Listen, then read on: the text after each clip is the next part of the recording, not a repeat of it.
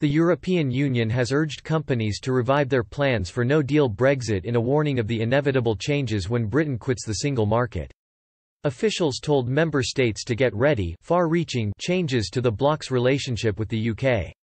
A 35-page dossier published by the European Commission said Boris Johnson's decision to diverge from EU rules and refusal to extend the transition period beyond the end of the year meant inevitable disruptions will occur. This would risk compounding the pressure that businesses are already under due to the COVID-19 outbreak. It is essential that all stakeholders start preparing for the changes, the Getting Ready for Changes document warned businesses.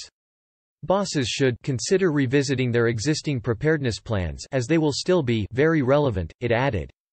Michel Barnier, the EU's chief Brexit negotiator said, following the UK government's decision not to extend the transition period, we now know that these changes will take place on 1 January 2021 deal or no deal. We are helping them to prepare as best as they can. Commission President Ursula von der Leyen added, the British people decided in a democratic election to leave the European Union and its benefits. This means that no matter how hard we now work towards a close partnership agreement, our relationship will inevitably change. My top priority is to ensure that EU citizens and businesses are as well prepared as possible for January 1, 2021. It is understood that the document was published at the request of the German government.